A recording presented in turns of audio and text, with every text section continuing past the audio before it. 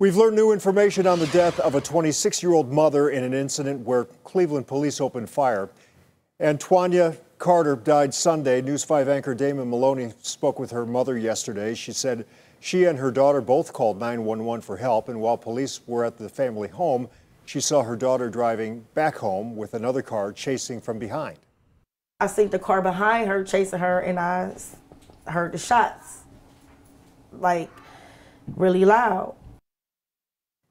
The Cuyahoga County Sheriff's Department, which is now investigating, says the shots were fired from one of the cars and CPD returned fire.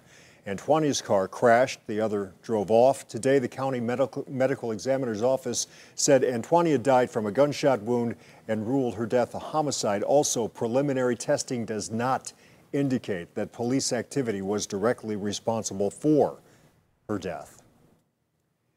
Neighbors in an Akron neighborhood are calling for change after a deadly shooting. Detectives say a 41-year-old man was killed Sunday morning shortly after leaving a bar on Archwood Avenue. And get this, police say in the last year and a half, there have been 8 other cases of shots fired in that same area.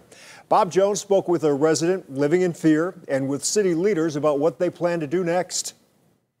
Bullet holes in a fence. So I've got bullet holes through my fence here and here. Are frightening reminders of what Kathy Klein experienced. And the shooting happened right on the street and basically underneath my window. When she was startled out of sleep around 3:45 Sunday morning. I heard a lot of gunshots and it sounded like 2 different guns firing. Right across the street from Kathy's house, police found 41-year-old Roland Williams shot to death. It was like gunshots, boom, boom, boom, boom, boom, and then it was like an automatic weapon after that. Somebody got shot. We're on Archwood. The killer is still on the loose. To say it's unsettling would be an understatement. Captain Michael Miller believes there was an altercation at this bar at 752 East Archwood, and the victim was shot moments after leaving it.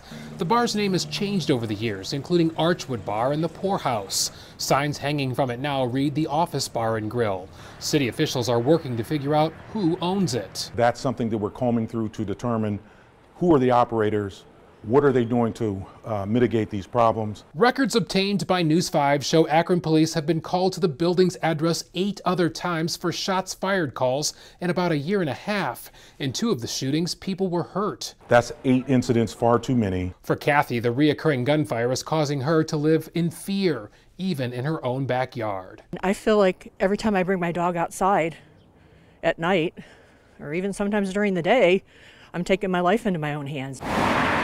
Miller says police will focus more attention on the bar and step up patrols in the area. The community wants the situation solved, and we have a requirement and a responsibility to do that. Kathy believes the time to make changes is overdue. I'd love to see either the place close completely and become another type of business other than a bar, or I'd love to see them make some drastic changes. In a statement, Akron Mayor Shamus Malik said the city is aware of the safety concerns and actively working towards a solution. He also said, "We will not tolerate nuisance locations which impact the safety of our residents. This community deserves to feel safe in their homes, on their streets, and at their local businesses." In Akron, Bob Jones, News 5.